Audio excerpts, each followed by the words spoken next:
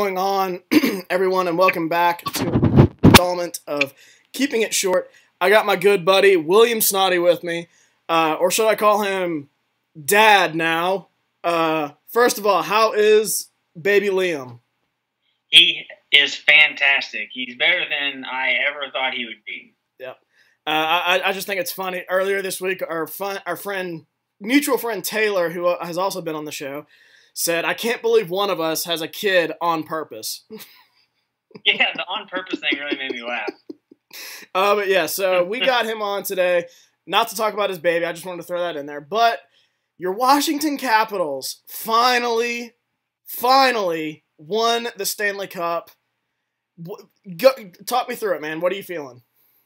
I mean, like, from the previous podcast, like, I did not expect them to win. I knew they would make it to the Stanley Cup, but I didn't think they'd win. Because weren't they down, by the time we did that podcast, weren't they down 2-0 to Tampa, or was it 2-1?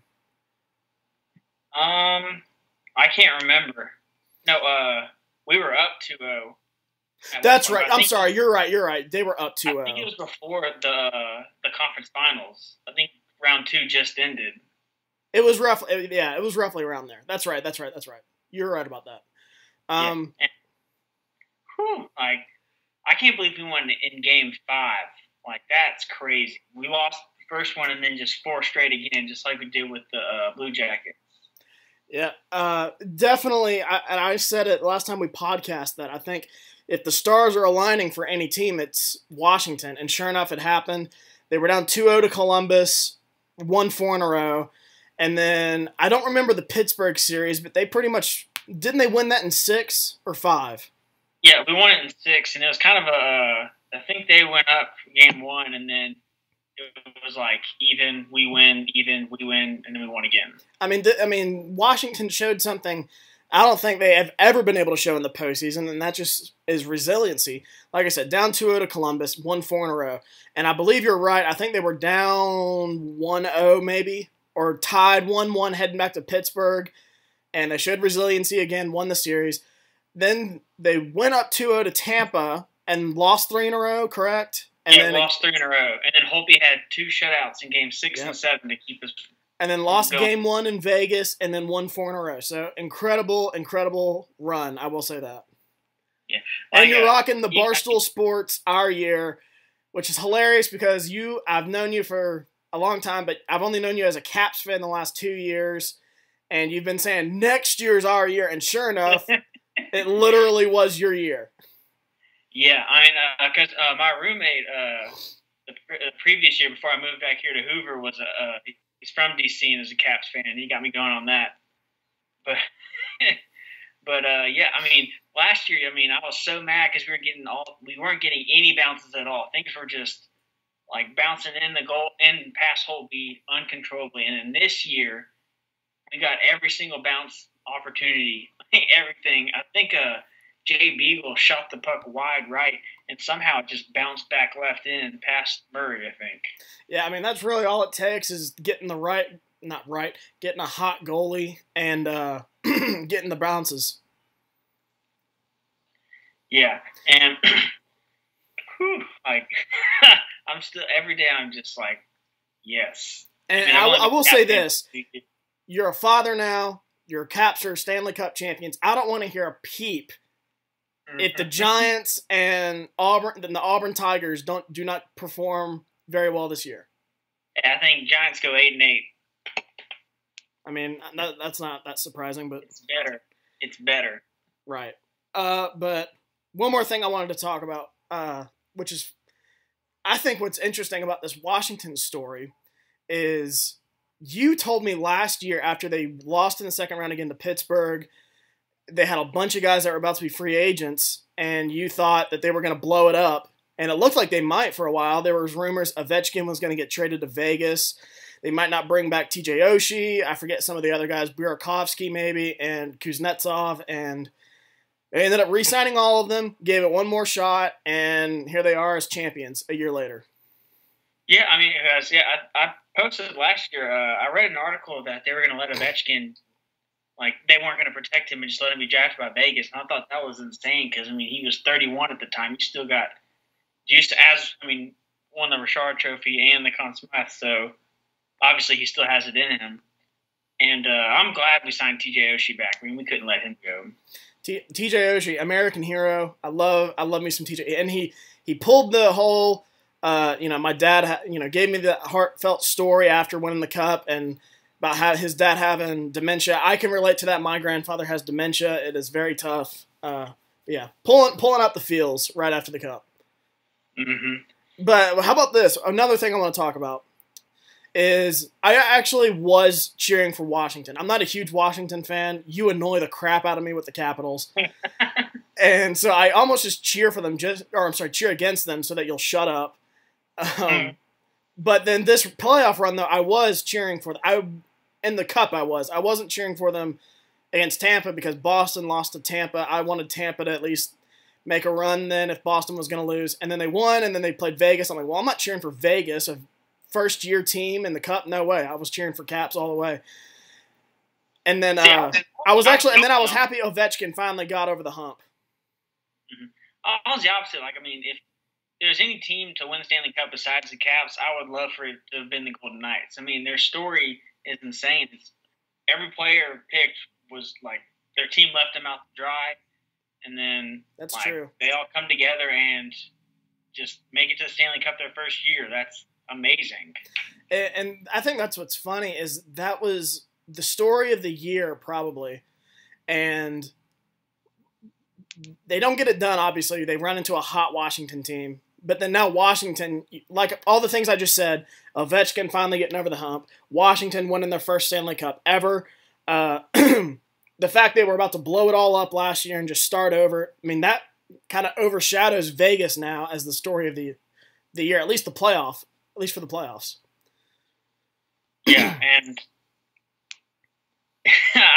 I can't believe that we did, if you look at our home and away record, it's the opposite of what our regular season has been. Like, we've always lost on the road, and then we win a lot at home, and then that was reversed, and something like that helped us win. Yep. I thought that was a pretty interesting stat. And then let's finally get into all of the celebrations. I'll tell you right now, and I'm not just saying this to sound like a hater, I'm not sure this team makes the playoffs next year, given the way they're celebrating. Yeah, I mean, they are celebrating like they've never won a cup before. But, well, I mean, I don't mind the celebration. It's just like, oh my gosh, save something for next year. Yeah, Ovechkin is just going insane, doing cup stands at the Nationals game, and then doing them just random and sleeping with the trophy. Like, he's. It's getting. I mean, we talked about it earlier in the week. It's getting to the point, and it's cool the first couple times. You kiss the cup, you sleep with the cup. That's fine. You drink out of it. But now it's about a week later. He's still sleeping with the cup. He's still drinking. You're almost kind of worried about him. Yeah, I understand carrying it around everywhere because this is the Stanley Cup, but he's kind of taking it a little too far sometimes. It's really when I saw that picture of him sleeping with it this week, it reminded me of the league when they would sleep with Shiva, yeah. And then they would have sex with the trophy. I'm like, is he having sex with that thing? Masturbating. Yeah, but yeah, I'm really not sure. I'm sure this team's going to be in the playoffs again next year. They're probably going to be fine, but I'm like. They just look like a team that could just have a serious hangover next year after finally getting over the hump. Well, it just depends on who we sign, because I know for a fact Smith Pelly, Carlson, and Jay Beagle are free agents. I mean, Trotz technically is a free agent, but he's going to be signed for sure. Yeah, I think. I mean, even you said when they kept having the second round exits, it wasn't really Trotz's fault. I thought this year though, if we lost the Penguins, then he wouldn't be back with the Caps, just because, I mean, your goal is to win the Stanley Cup, and I don't know. I didn't think he was going to get it. But I definitely think we're going to write a blank check for Carlson, because, I mean, our defense is our weak point, and he is, I think, is the highest scoring defenseman in the playoffs, or I'm pretty sure that's what it was. So we'll definitely sign them to probably Devontae Smith-Pelly. Who was the guy you traded for? Was that Carlson? No, Kempney from Kempney. Kempney, that's right. But yeah, crazy few last few days, I'm sure, for you. I remember that game, the game 5, I was watching it. They were losing most of the game going into the third period, and then they tied it. I'm like, oh, damn. And then they took the lead right afterward, and I sent like the eyes emoji. I was like, are they really going to do it?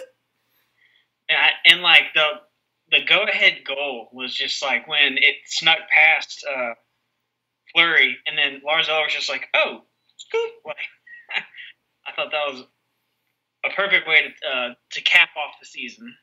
Well, I was going to do the odds for next year. I completely forgot about it, though. Let me try to find it here. I'm pretty sure the favorite for next year was Tampa Bay. Is it Tampa? I thought it was Vegas. I don't think it was Vegas. I'm pretty sure it was Tampa. But like it was like there were a bunch of teams that were like right there next to each other. Yeah, I think they were the top 2 teams, and then it was like Boston, Pittsburgh, and maybe Nashville for third. Let me try to find it here. I mean, I'm pretty sure they shouldn't have any free agents this offseason. I have seen this though.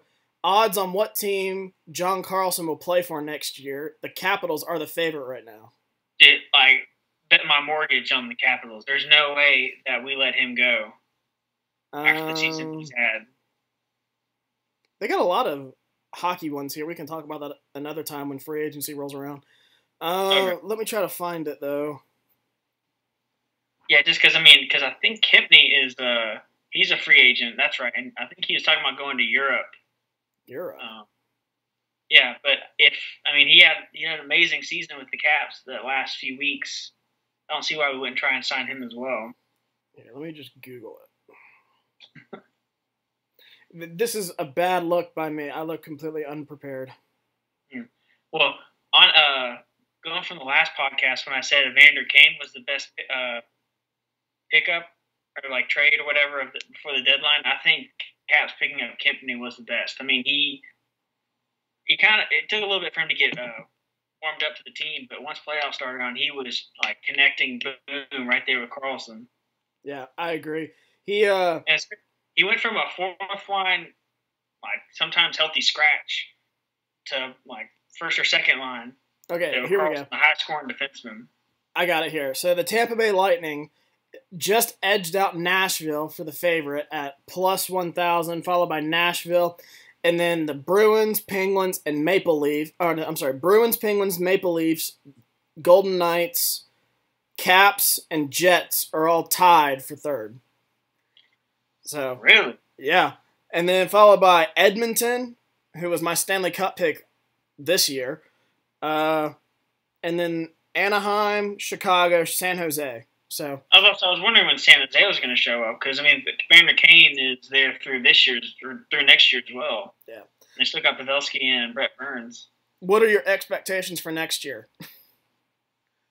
Or are you just happy with this one? I definitely think we'll make the playoffs, but it might be an early exit. After you win one, you'll take an early exit the next year. I don't think it'll be an early exit. It just depends on who we play, really. I think we'll probably play the Penguins in the second round again. I wouldn't doubt it. Probably. That's the way the bracket works. The Metropolitan teams play each other. All the divisions play each other. So, yeah, definitely probably Pittsburgh again in the second round. Mm-hmm. But, all right, my man. We didn't want to keep this very long. I know it's late. It's over. It's 10 o'clock right on the dot, so not quite as late for you. Okay, I was going to say, 10 o'clock, damn. No, it's 9 o'clock here. It's 10 o'clock here. But thank you for coming on. We meant to do this over the weekend, and I completely forgot about it. Yeah, Monday rolled around, I was like, hey, man, sorry I forgot. No, I meant to text you Saturday, and I was like, oh, I need to text William later today, and then completely forgot about it. Yeah. I wanted to do it after the game to get your immediate reaction following. I felt like that would have been better. I would have. It was Thursday night, and I had work early in the morning. And then, the baby, so I was just doing a bunch of things at once. Yeah. I remember seeing. You didn't. I mean, you didn't even. Yeah, I think you posted the score on Snapchat. I remember when James and his Eagles won the Super Bowl. I saw a post of one of the other friends that we have. He was after the game just like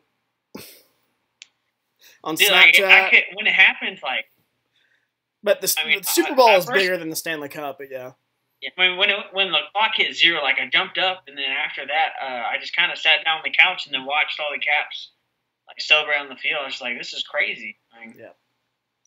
Definitely. But yeah, thank you for coming back on. I know it's not easy with you with this newborn baby.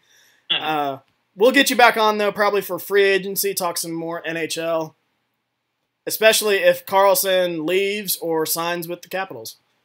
He's gonna sign. Like he's gonna sign back with the Capitals. He loves it there, and we will not let him go for a fact. All right. Thank you once again for coming on. Congratulations to you and your Washington Capitals, Stanley Cup champs. Year. Yeah. Next year is our year. I love saying that it was literally your year. Mm-hmm. All right, man. Later.